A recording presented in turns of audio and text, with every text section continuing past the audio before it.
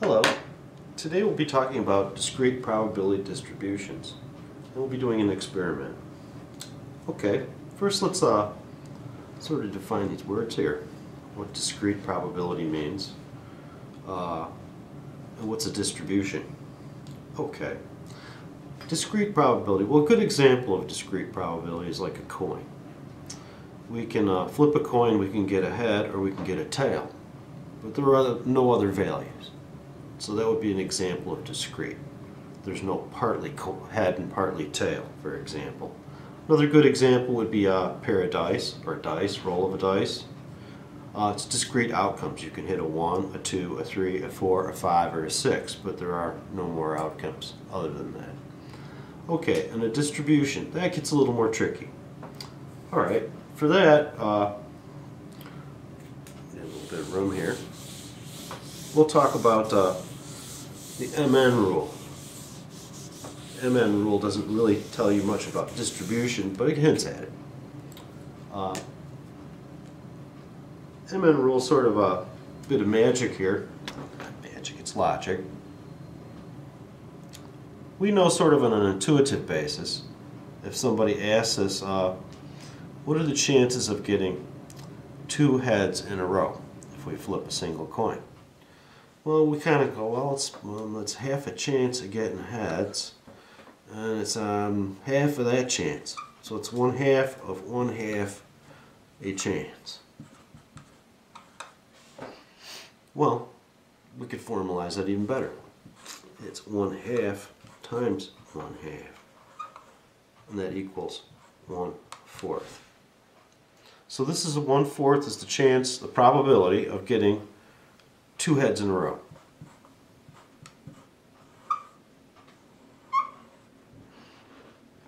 Okay, well, we can also say, well, what's the chances of 2 tails in a row? Well, we have half a chance of getting a tail, first flip, half a chance the second time, so we have a 1/4 chance of getting tail, tail. Now, we don't have to get this. We could also get head, tail, or tail, heads. Those are all the possible outcomes of this experiment. And when we talk about distribution, well, we have 1/4 of the pie here, 1/4 of the pie here. The rest of the distribution is going to be accounted for by these 2 pieces. But we'll use the binomial distribution for that. So far we've used what is known as the MN rule. Yeah, it sounds like a big deal. It's not. MN rule. M is the first probability. N is the second probability. There could be a third one, or O, MNO, MNOP, Q, as many as you like.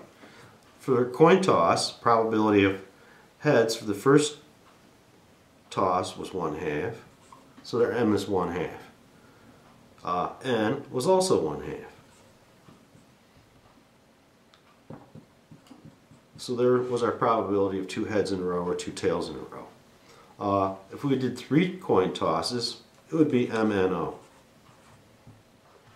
So we would go 1/2 times 1/2 times 1/2 equals 1/8. And that's our probability, a little crisper here, our probability of getting 3 heads in a row.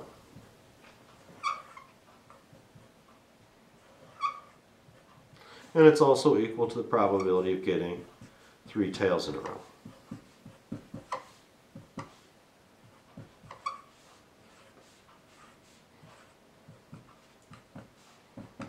But as you can see, we're missing lots of parts. Like, what's the probability of getting a tail for the first one and the rest of them heads? Well, it wouldn't all fit in this little bitty area that I have left here. So we'll go to the binomial distribution.